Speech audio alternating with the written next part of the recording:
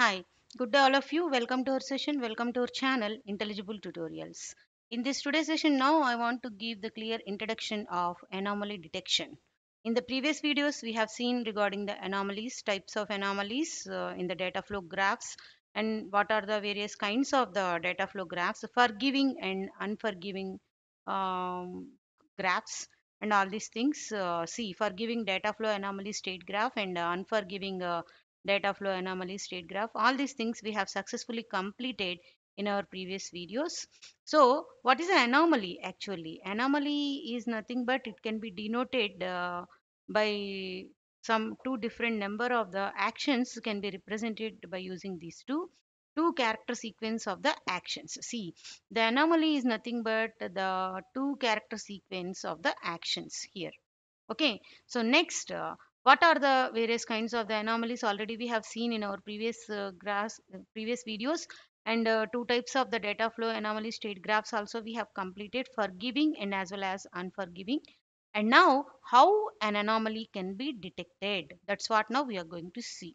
Okay, so now you got the clear idea what is an anomaly and what are the various kinds of the anomaly state graphs. Okay, so anomaly detection can be done in two types. Number one is static anomaly detection, and number two is dynamic anomaly detection.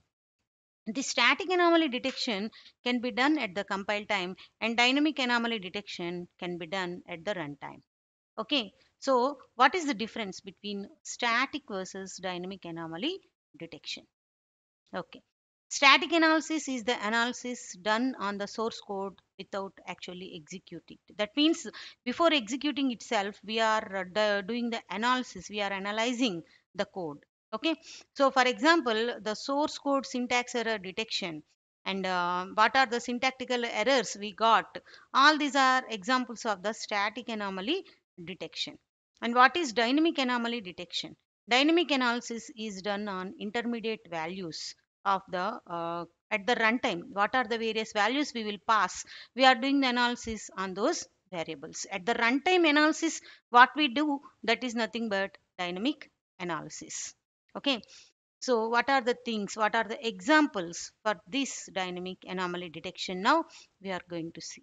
The fly as the program is being executed and is based on from the program's execution. So a division by zero is one of the dynamic anomaly detection.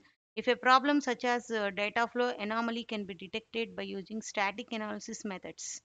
Okay, so then it does not belongs to testing, it is a language processor. Okay, so some of the errors are not comes under the static analysis, they comes under the language processor. So we have to clearly differentiate what are the errors that will comes under static anomaly detection and what are the problems that comes under the language processor. Okay, so the best example now coming to the dynamic anomaly detection, the very good example of this dynamic anomaly detection is nothing but a division by zero. Okay, so sorry, this one, that is nothing but a division by zero. Very good example, this one. Okay, next one. There are so many number of the limitations are there for the static anomaly detection. Okay, so what are they now? We are going to see. The very first one is dead variables. What is the meaning of the dead variables? The dead variables are nothing but a variables which are created and deleted. Okay, so such kind of the variables which are using at the runtime creation and one runtime deletion are one of the drawback of the static anomaly detection. Why? Because these variables cannot having their existence in the static anomaly detection or at the compile time. Okay, so compile time we cannot find such kind of the variables which are dead variables and all these things. And next coming to the arrays. What are the various kinds of the arrays? Okay, so arrays are problematic because some of the arrays are having the reference at the runtime, some specific runtime area. So such kind of the all the runtime overheads are the main drawbacks in the static anomaly detection because they linked with the dynamic at the runtime. Okay, so most of the programming languages use dynamic memory allocation and dynamic arrays. This contain some kind of the garbages, etc. And next one, records and pointers. Records and pointers are directly complete to your dynamic memory allocation. So in the static anomaly detection, these won't comes under. So it is also one of the big drawback. These things cannot be detected at the static anomaly detection. Okay, and dynamic subroutine and function names in a call, all these are related to the runtime and dynamic, so these are also not comes under the static anomaly detection.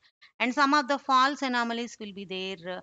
Anomalies are specific paths. Even a clear bug such as ku may not be a bug. K means killed, u means used. Once killed, it can be again used, then the variable is not existing, then the path is not achievable or unachievable.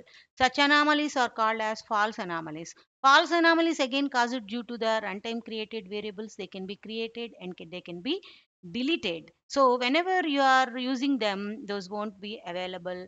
So this is also one of the drawback for false anomalies. And recoverable anomalies and alternate state path, state graphs. So anomaly depends upon context, application, and semantics, and concurrency interrupts and recoverable anomalies and alternate state graphs. Normally, some anomalies can be recoverable at the runtime, and alternate state graphs can be projected at the runtime. But these runtime overheads will not be supported by the static anomaly detection, so it is one of the drawback.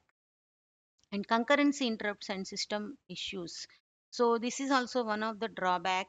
Whenever we are working with the single task uniprocessor environment, then static anomaly detection is okay, but whenever we are working on multiprocessor environment and the dynamic memory allocation, then concurrency interrupt and other system issues will be there. Those are very big drawback of the static anomaly detection. So all these related to the runtime issues and runtime overheads. So the things which are linked with runtime issues and runtime overheads, it's a big drawback of the static anomaly detection. So that's why these limitations are categorized like this: dead variables, arrays, records and pointers, dynamic subroutine and function names, and false anomalies, recoverable anomalies, and alternate state graphs, concurrency, interrupt, and system issues. These are all the main limitations of the static anomaly detection. So this is nothing but the anomaly detection and as well as the anomaly types of anomalies in the um, uh, in the anomaly detection. In the coming videos, we talk about more. So please subscribe my channel, Intelligible Tutorials. Thank you for watching.